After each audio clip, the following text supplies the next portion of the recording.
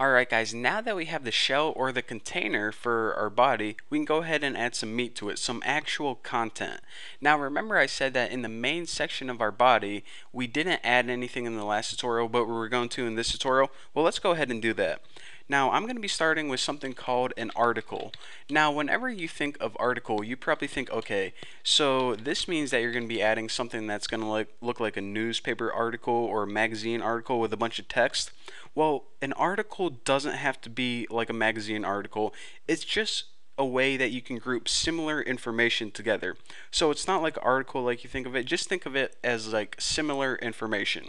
So inside an article, here's a cool thing. Each article has its own layout. And by that I mean, you see how our entire body has a header and a footer? Well, these articles also can have headers and footers. So let's go ahead and add a header first.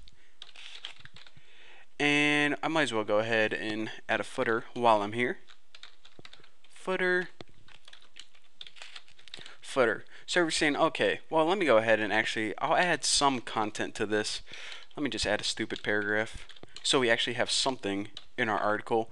I'll just write, this is the best article ever. There we go. Any typos? Hopefully. So if you're saying, okay, so what the heck would the header be? Well, you can put things in the header like the title of the article, or even the subtitles, or maybe a caption if it's like I don't know, weird story or something. So let's go ahead and do that now. So in the header, we can go ahead and add heading 1 just like before.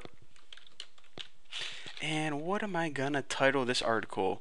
I got something really creative in mind. Title of article, and no explanation point. I'm not that excited just yet.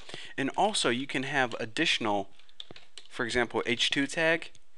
And here we could do something like write a subtitle. So let me think of subtitle for article, explanation point on that piece. However, I want to mention this. Whenever you have more than one headers, for example, we have 2 right here, inside your header, you need to group them together inside something called an H group. Now you do this by just surrounding them in H group tags. And this is just so HTML5 doesn't get confused. It's going to be like, okay, is this the title or is this the title? And we need to say, no, HTML5. This is actually part of a big group. Both of these things are important. And actually, you see how we have everything lined up right here? I actually want this indented. So with Notepad++, you can just go ahead and select it and hit tab and it'll indent. It doesn't delete it or anything. So now our header is all set up. It has a title and a subtitle, and we group that in something called a header group so HTML5 wouldn't get confused. Now we also have this one paragraph, and that is the main content of our article.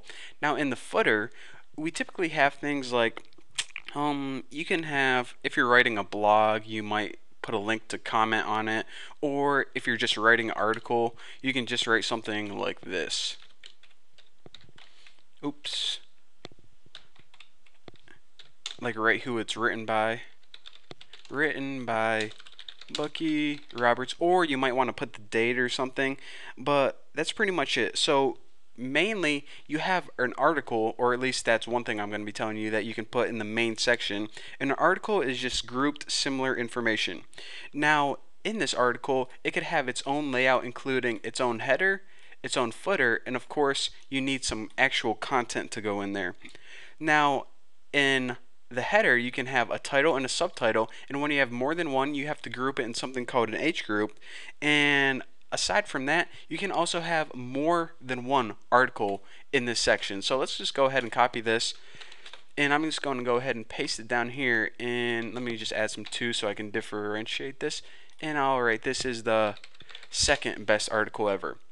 So if we go ahead and save this, run, and launching Chrome right now, we can see that we do have 2 articles. Subtitle for, or excuse me, this right here is article 1, and this right here is article 2. So again, like I said, nothing is laid out yet, and I want to mention this. it may seem that all these tags are kind of useless for now, but later on I'm going to be showing you guys the awesome things you can do with all these so-called useless tags, and you guys are going to be amazed. So a bunch of people just didn't sit in a room and come up with a bunch of useless names for tags. There's actually some awesome, amazing stuff that you can do with it, and that's where the power of HTML5 comes into play. But for now, I'm just gonna kind of tease you guys and just follow along for now. I promise you guys, you will be amazed. And also, I'm gonna be copying all this code and posting it on my forum. So if you kind of miss something, or maybe you're getting an error or something, or your document doesn't look exactly like mine, just go ahead and look at my code on my forum, and you can just go ahead and actually copy the whole thing and paste it into your document if you want. But anyways, thank you guys for watching. Don't forget to subscribe, and I'll see you guys in the next tutorial.